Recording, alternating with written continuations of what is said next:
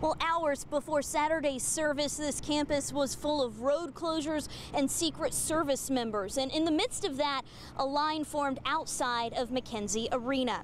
Those in that line waited. They got to know each other around them, sharing their different walks of life and where they were that terrible day. Each person set aside their differences to come together to witness history and stay Chattanooga strong. And I just wanted to have time to reflect on what this day means and the importance of gathering together to honor our heroes. And I wanted my boys to experience first honoring those who have made the ultimate sacrifice, and then having the opportunity to be in the same room with some of our nation's leaders. I want them to remember this.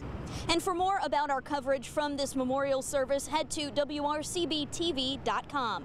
Reporting in Chattanooga, I'm Michelle Heron, Channel 3 Eyewitness News.